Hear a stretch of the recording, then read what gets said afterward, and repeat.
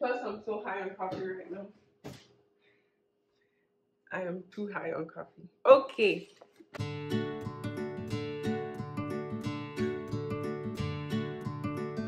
So, this morning, my Sony ZV1-F camera. Wait, my address not on this. Camera just came in, and before I use it, I want to open it on camera. I'm too excited. Plus, I'm on coffee too, so I'm like more excited than I probably would have been normally. Anyway, so the box is just really small, so that already tell me that, just like I saw in the reviews, the camera gonna be extremely small and light, as I heard. So that's what I'm expecting. I bought the white one, and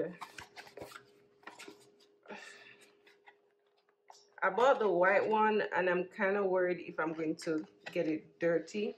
And then the tripod that I got on top of it is the black tripod, so it's probably gonna look awkward, but I don't know. I just kind of want the white one. Plus, the white one's gonna look more obvious in public, which is gonna kind of weird. I feel like I'm talking more now because I'm on coffee. Oh, I never turned on the ring light. It looked too extra. I'll keep it off. Anyways, so the reason why I got the camera, because they say, oh, if you're starting vlogging, you don't need like an actual vlog camera. You can just use your phone and blah blah blah blah blah. And yeah, I hear that, and I think it's true or whatever. But I just feel like maybe because my iPhone is iPhone 12, I just feel like the quality not as good as the person who has the iPhone 14. And then I don't really want to change my phone now. And I feel like I might as well just get the camera right. I'm taking stuff off. But anyway, so when I open the box, they have this paper thing inside right here. And I'm gonna just, it's the manual or whatever. And then the other stuff, and then they have the camera right here. Not really much to say. So let me pull it out.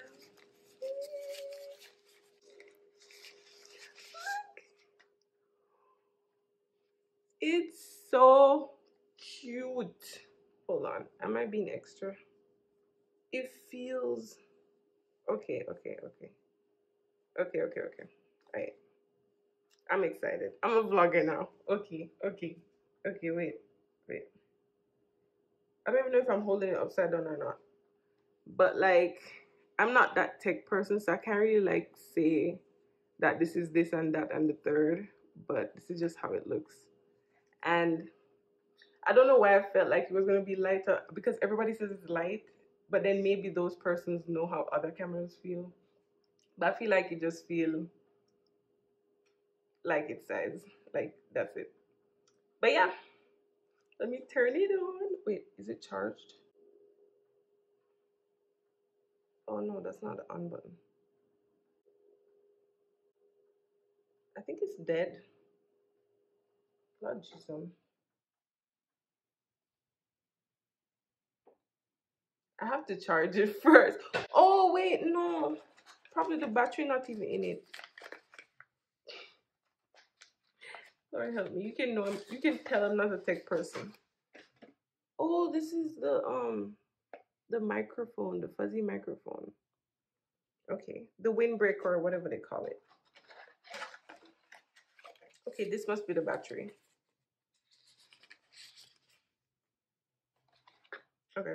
Okay. So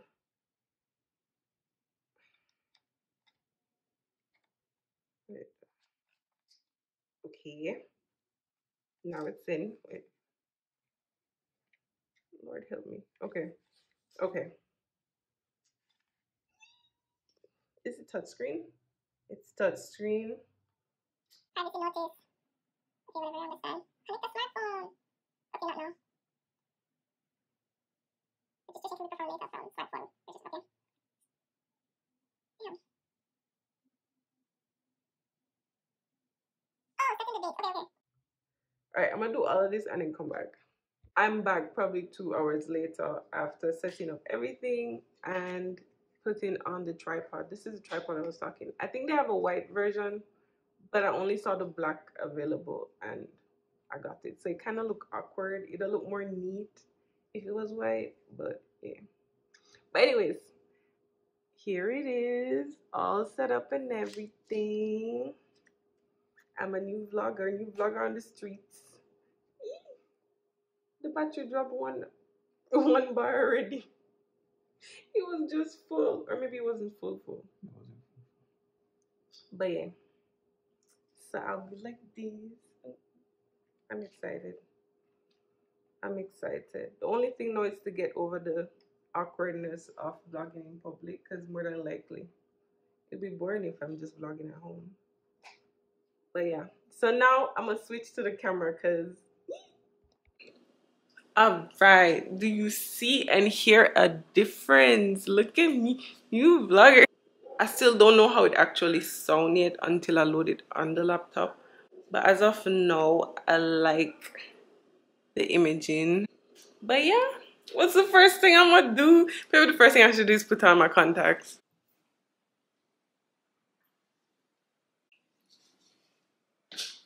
All right, I'm gonna properly start my day now, and the first thing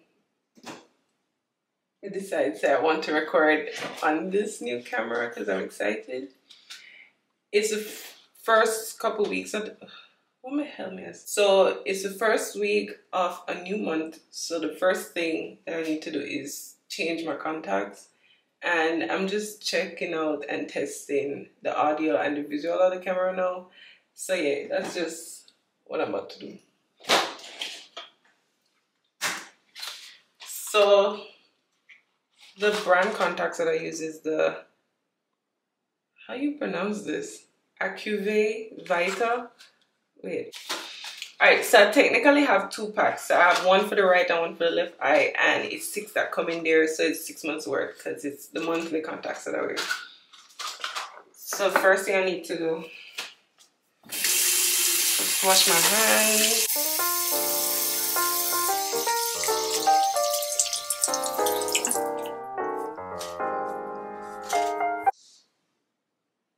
This is my contacts case. It's from the company that I ordered from. But anyway,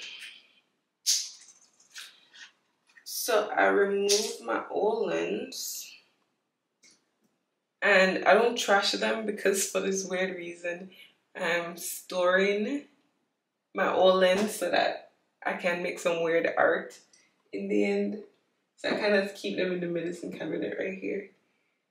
I know that's weird and I don't even know what art I'm planning on doing, but I feel like I'm gonna glue them on like a canvas and make up some image. I don't know what it is going to be.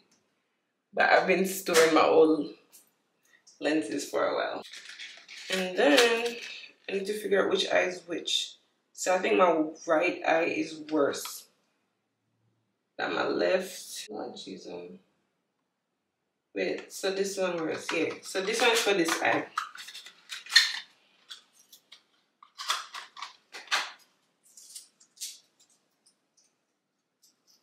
Nothing like a pair of fresh eyes. Oh God, I'm so corny. Yeah.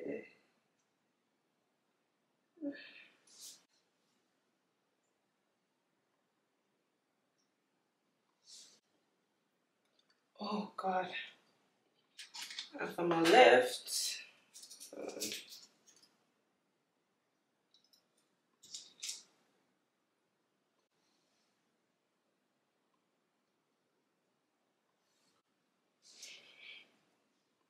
all right. So things way brighter. So the glasses I was wearing, am I even looking in the right place? Hold on, let me switch this.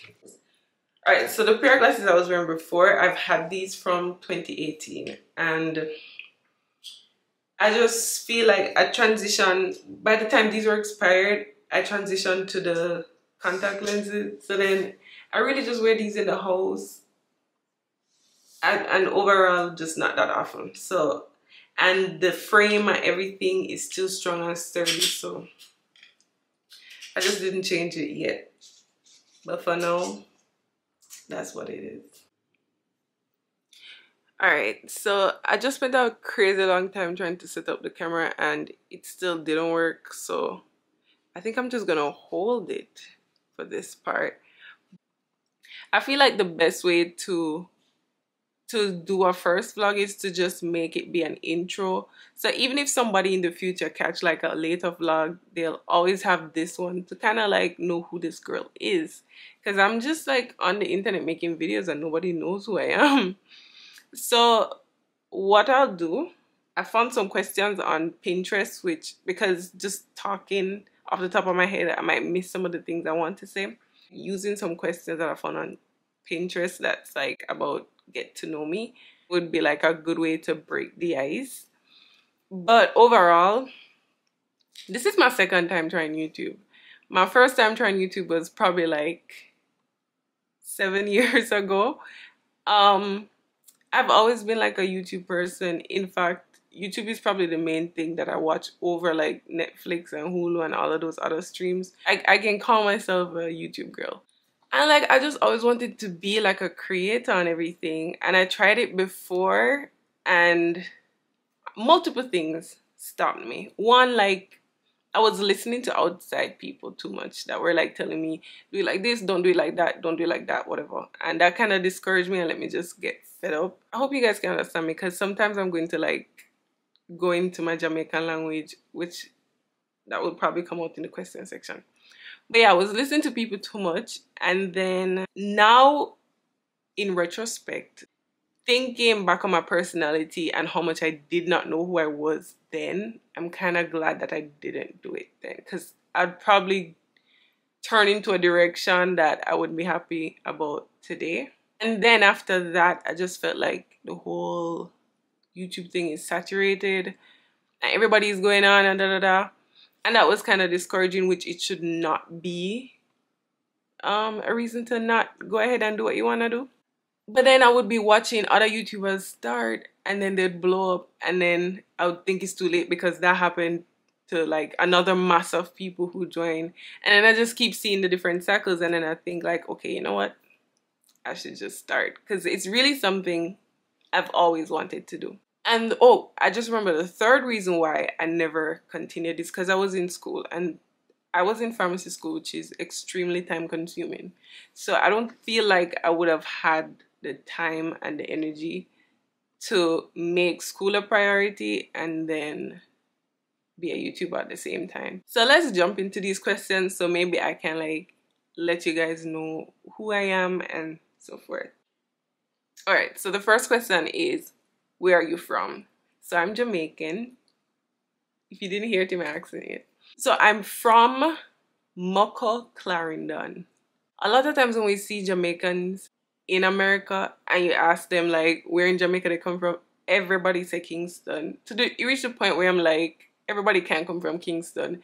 So people usually just like not be honest, or feel like the other person won't know where they're from if they told them, so they just cut the conversation in half and say they're from Kingston. And some people also have like shame or some form of embarrassment towards where they're from because they don't want other people to know that they come from bush or the real rural part. But not me. I tell everybody I'm from Mucko, Clarendon, and if you're from Jamaica, you know that's the most bush of bush. I hope I'm not offending anybody from Mucko by saying that. But yeah, so I grew up in Montego Bay. So I went to primary school, not prep school. I went to primary school, I went to Howard Cook Primary School. Then I went to the Mount Alvernia High School. And then I went to Montego Bay Community College. And then I went to the University of West Indies, otherwise known as UWI. And from UWI, I transferred my credits and I went to the Long Island University in Brooklyn, New York, which is where I studied pharmacy. What are your hobbies? My hobbies, what I really love, I love to spend time with friends. Like, I like to just be in an environment around people that I love their energy, where everything is light and not too fussy. I really just like being some places where I'm comfortable, but that's not a hobby. But I like being in the presence of my friends and like in that zone. Okay, I didn't know that I like to read until recently. So I'm usually so consumed with school that the only reading that I did was school-related content. But now that I'm out of school, I'm finding myself reading books about like life and self-help and self-care and like mindset books and books on finances and stuff. I don't like reading storybooks. What's that? I don't like reading stories or whatever people made up in their head. I like reading books on either somebody's life, so what's that, bibliography or autobiography, and I like reading just books on finances, whatever it is. So like, let me show you, because I actually put this book here. So the book I'm now reading, which is very like popular on the internet or in the TikTok and YouTube space, is How to Win Friends and Influence People by Dale Carnegie. I hope I'm saying his name right. Now, the title of this book is like a big turnoff because I feel uncomfortable reading this book around people that don't know about the content of it, because it looks like a desperate book. It says How to Win Friends and Influence People. The influence people, alright, probably okay, but How to Win Friends just seem like you desperately want friends and everything. But overall, it's just really teaching you how to interact with people and really just get that positive experience where both parties can leave a conversation or a discussion feeling good or not having any form of dislike towards each other. So really it's just teaching you to be peaceful and how to really influence the way how people see you or people view you in more of a positive light. Kind of like that. Another hobby that I have though, since I have it right here, is journaling. This is my diary or journal. And if you know me from like high school days or before, you know I've always had a book, writing or whatever in my diary. Somehow in my movement from Montego Bay to Kingston or to the US, my diaries got lost, or I don't know, and it really discouraged me from continuing to write. So I haven't been journaling for like years. And then I had an iPad with the pencil, and I was like kind of journaling on my iPad, but then you don't get the same effect that you get when you're actually writing in a book. Yeah, like literally a month ago, on February 6th, I decided to buy a new journal, and I've been having fun writing and everything. The next question is, how would you define success?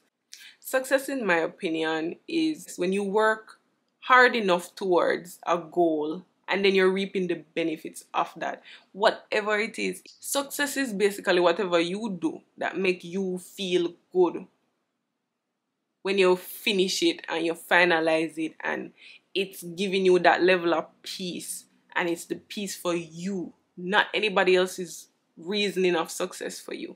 What is your love language? My love language is physical touch and words of affirmation. The next question is, what makes you angry?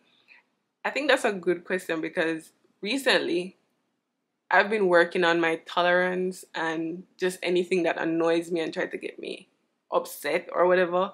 Because really and truly, anger is you. When you're angry because of somebody else's actions or something that's out of your control, you're giving energy towards something that's out of your means. And getting angry is just making the situation worse for you. It's best to just stay calm. And if it didn't kill you, you can definitely find a way around it or out of it. So what angers me now? Probably, I would say, if I tell somebody something that bothers me and tomorrow they do it again, like I never say anything to them, I feel like that, and that will make me angry. But as I say, I'm trying to like find ways to not give people that power over me anymore, you know? What kind of music do you like? I'm Jamaican, so I like Jamaican music. Dancehall, I like pop. Really and truly, any music that sounds good. Afrobeat's really banging now, though. Afrobeat's really the ish right now. What is my greatest achievement? It's crazy because I just mentioned success, the point I made on success earlier. My greatest achievement thus far is probably just my schooling. I just graduated pharmacy school, so now I'm a doctor of pharmacy. And it feels awkward to say that, but I mean, I'm quite happy about it. even though I'm not really using the qualification, I'm trying to do everything in my power to not end up in a pharmacy. It was really a long process, and I'm happy that I finished because a lot of people actually either decide to quit because of their own reasons. Maybe they find out it wasn't for them. I could have fallen in that category as well because it's not really my deepest passion. It links to my passion, but it's not my deepest passion, which is why I'm trying my best not to be a regular retail pharmacist, but it would be my biggest achievement thus far. I have many more places to go. What did you want to be when you were smaller? When I was small, I wanted to be a teacher because both my parents are educators and I really grew up watching them in their work setting. You know how a lot of persons, like your parents go to work, you know they're at work, or you might hear about what they do, but that's it. I actually grew up following both my parents to work. So I remember following my dad to work and actually watching him teach a class multiple times. And then he also hosted like summer camps, and I was definitely present for all of those. So I really saw my parents in action. Same thing for my mom. Throughout my whole life, I watched her teach different levels of class settings. And oh my God, she was, because she's retired now, happily. But she was a college lecturer, or maybe what you guys call professor here, at a teacher's college. And my school used to be in the district that all her students would come and practice teaching. So growing up, her students used to come and teach my class for like a term or maybe longer. I honestly don't remember. But she would come to my class, invigilate them and like grade them and everything. So I would see the whole process. Her students probably never wanted my class. They probably got nervous when they saw me because anything they messed up with around me, I would go home and tell my mom about the whole situation and like, oh, this is how the students are doing or whatever, so they probably never wanted me in their classes when they were practicing. And then it was kind of awkward but cool at the same time for my mom to come and grade her students that was teaching my class. You get the point. So I wanted to be a teacher in my early ages because I really saw what my parents were doing and I really liked it. It's really a noble career. Then as I got older, I kind of liked the sciences more and decided to move into a science career with other influences, of course. The next question is, are you religious? And this is a very tricky question because I used to be religious. I grew up as a Jehovah's Witness. And then I want to do a video specifically on this as to how I mentally left this particular religion. And yeah, so long story short for this video, because this is a story for another video, I found out that it really wasn't what it painted itself to be overall. So I left, and then now I'm just in a very tricky, weird space religious-wise. So I'm still trying to iron it out, if that makes sense. What are your talents? Talking. How would you describe yourself in 3 words? I would say I am determined, very ambitious. I will come up with a world in my head.